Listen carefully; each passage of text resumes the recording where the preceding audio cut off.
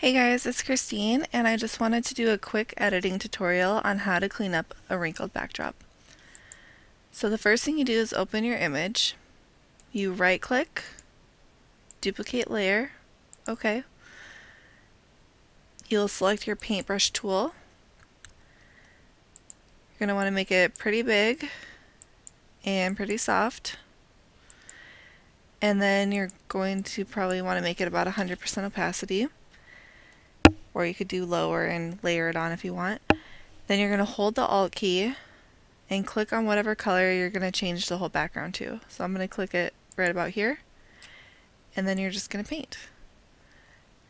And you're not going to worry about getting it places you don't want it because that's easy to take off.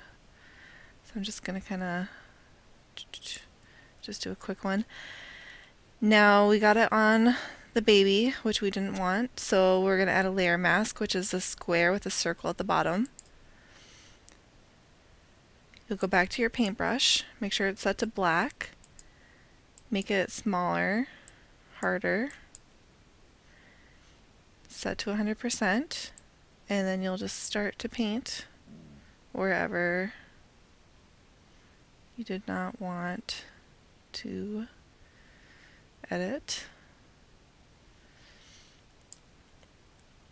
And then I just kind of go back and forth, make sure that there's nothing, like right, I see some hairs that I kind of didn't get all the way, so. And the thing is, if you go too far, you can switch it to white and return it back. So you can kind of just keep switching back and forth. Another thing you could do is you can reduce the opacity